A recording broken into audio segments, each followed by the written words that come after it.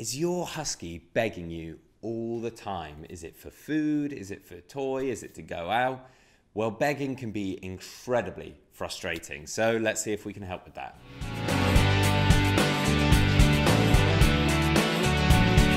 Welcome back to the Fenrir Siberian Husky Show. My name's Joe and I'm a certified canine leader here at FenrirCanineLeaders.com. We are dedicated to helping you learn everything you could possibly want to know about the Siberian Husky and then how to become a high-level canine leader so you can raise your very own. So if you're new here, don't forget to subscribe and turn on that notification bell so you never miss a future upload. If your Siberian Husky is begging all the time, that can be just really annoying and also just damage your relationship with your husky. So today we're going to be tuning into a webinar that the canine behaviorist and founder of FenrirCanineLeaders.com, Will, has recorded all about dogs that won't stop begging and how to deal with that situation. So over to you, Will.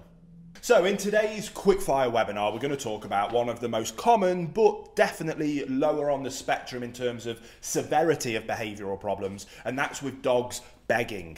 Now, for me, we're going to go over this one quite quickly because it really doesn't need too much time or intricate finesse in terms of an advanced canine behaviour modification program. Whether you are struggling with begging with your dog at home or you're thinking about getting into a professional capacity of working with dogs, begging really is quite a simple one.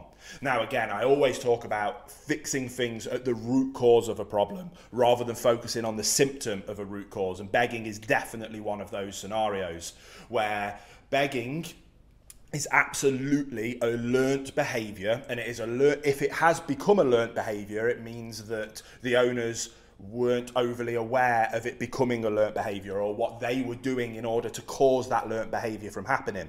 And just how a dog can learn to beg for food and it become an obnoxious, annoying behaviour, they can also learn to not beg for food. So what I like to do is always strip it back and make the owner understand where begging comes from and how it's actually their fault, not the dog's fault.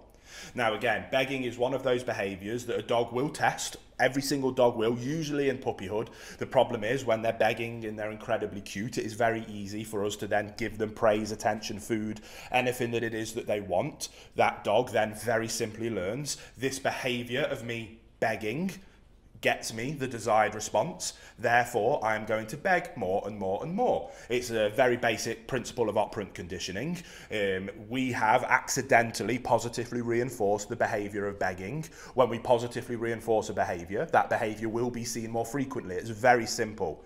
Now, it gives us two options when it comes to breaking down that behaviour and stop it from happening. We can kind of go the slower approach of simply redoing that and positively reinforcing the desired behaviour and simply ignoring begging, and the dog over time will start to learn. When I beg, I used to get the desired response and now I don't. However, if I'm calm, quiet, well-mannered, I get the desired response. Over time, begging will start to happen less frequently because we're completely ignoring it, and calm, desirable behaviours of being quiet and well-mannered will start to increase.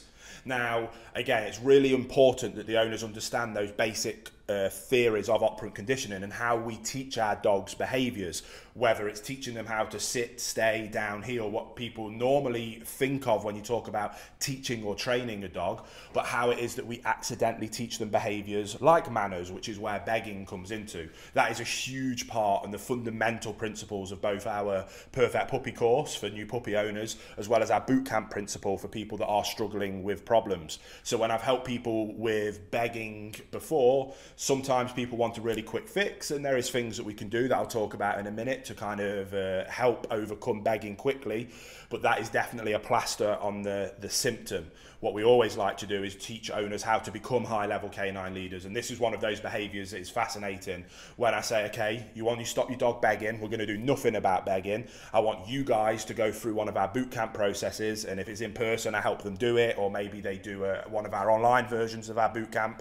They go through that principle, and then we've had hundreds of people now, into the thousands of people, be like, I cannot believe that it just went away. I was like, yeah, it did go away because that principle has taught you how to become a high-level canine leader. You now understand where you are accidentally teaching bad behaviours like begging, and then what you need to do and how you need to interact and communicate and work and live with your dog to make sure that you are promoting the desirable behaviours, and then getting the undesirable behaviours to either correct them or let them just disappear on their own while we're promoting the desirable ones. Like I say, it kind of strips it back to that root cause level, fix it at the root cause, and then these symptoms just naturally just fall off. And it's a beautiful thing to be a part of, and it's a beautiful thing to help owners be able to do with their dogs. Hey guys, very quickly, I just wanted to ask, are you following us over on Instagram? If you're not, there's 2 accounts that I would love for you to check out. The first one is our brand account, at Fenrir Canine Leaders, where you can see more about our industry leading products that we create.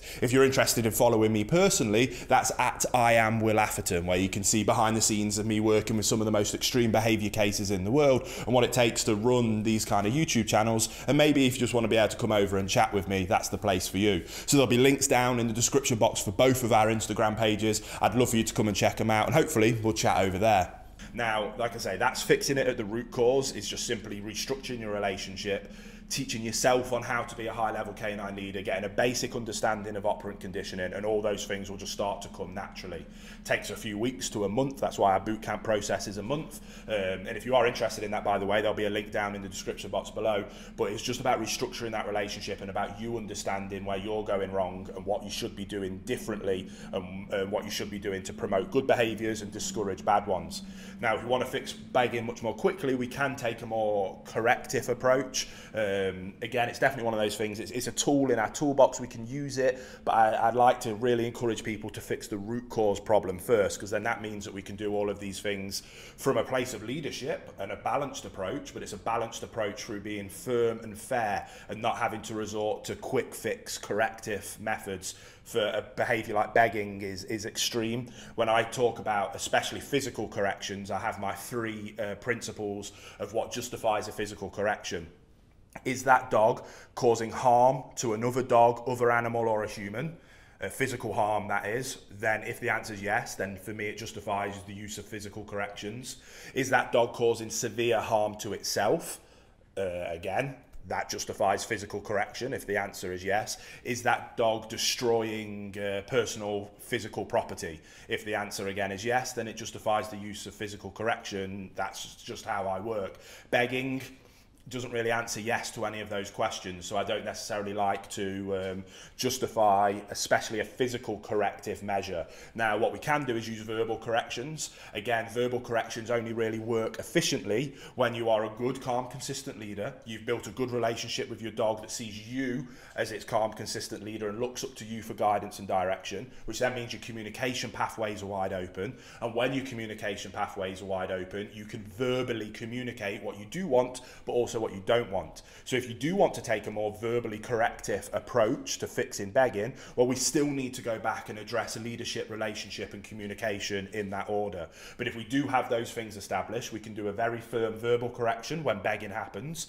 We can use my correct, redirect, reinforce approach. So the begging behavior happens instantly. We come in with a no, whatever marker we want to use, whatever our verbal correction is, to snap them out of it, make it very clear that that is not something that I want to happen.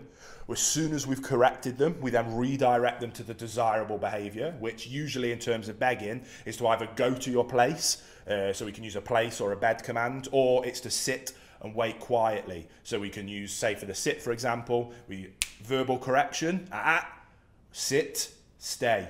And then to start with, we might ask for a quiet stay for 3 or 4 seconds, and then we can reinforce and praise that behavior. Over time, we can extend that to asking them to sit, stay for 15 minutes in a place while we eat our dinner.